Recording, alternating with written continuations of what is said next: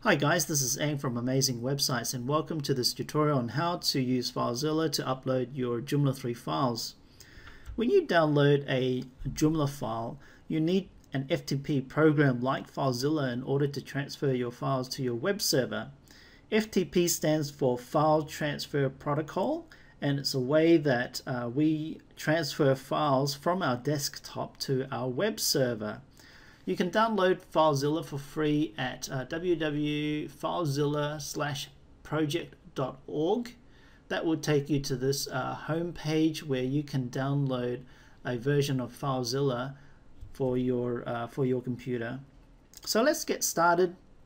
The first thing that we want to do is to open up FileZilla. I have it already open on my desktop, and this is what FileZilla looks like. Before you're able to upload any files to your web server, you need to make sure that you configure FileZilla so that it connects with the web server. To do this, you need to make sure that you get the FTP details from your web host. This is usually given when you open an account with your web hosting company. So let's go ahead and enter our FTP details and store it in the Site Manager. So we do that by going to File, Site Manager. Now you will need to create a new site in FileZilla, so we'll do that now. Click on New Site, and I enter the name for the new site. Let's say example site.com. Okay, so let's go ahead and enter the details for our website. Under host, enter the FTP details plus your domain, so FTP example.com. Yours, of course, will be different to mine. Leave everything as it is. In logon type, select normal. Enter your username and the password that your host gave you and click on connect.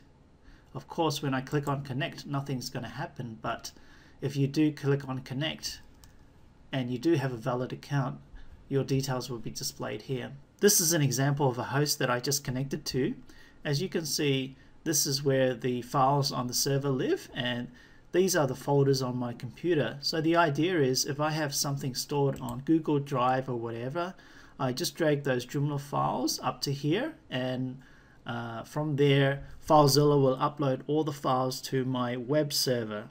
Once FileZilla finishes moving my files, it should move from queued files over to successful transfers.